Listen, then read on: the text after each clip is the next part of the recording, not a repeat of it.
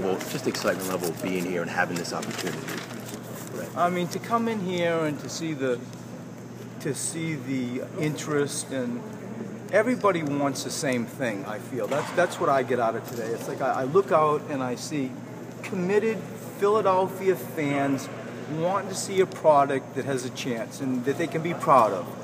I'm here to try to help grow it. I hope that everybody understands the level of patience that we're all going to have. Not acceptance, patience. Because when we're not playing hard and we're not executing well, then there will be coached. They should be coached. That's my job.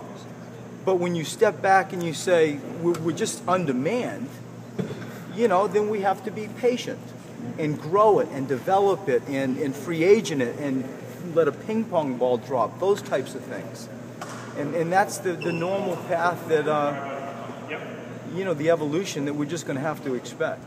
Brett brings a positive energy that's sort of infectious. That became clear to anyone who meets him. It becomes clear the more research you do on him. It becomes clear when you talk to players who have played for him. He has a lot of experience in player development in particular, and there are many coaches that have that. There are a few that have the passion for it that he does. That he loves to be on the floor, that he loves to be with the guys, that he's seen up close just how important that is.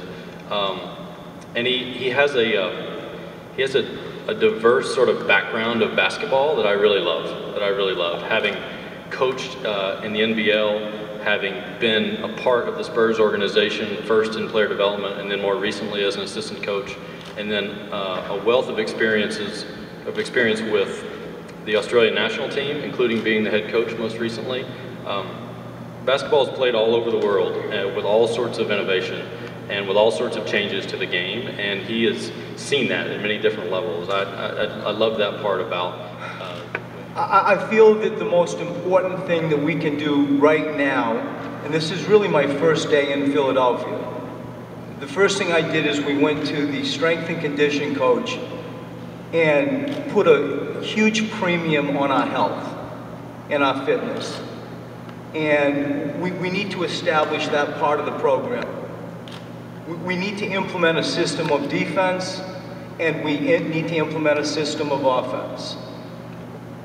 The pieces that are required to get to that level of what I have been used to and very spoiled, I admit, all fall under the umbrella of competing and doing something where the fans are appreciative. You're proud of your team.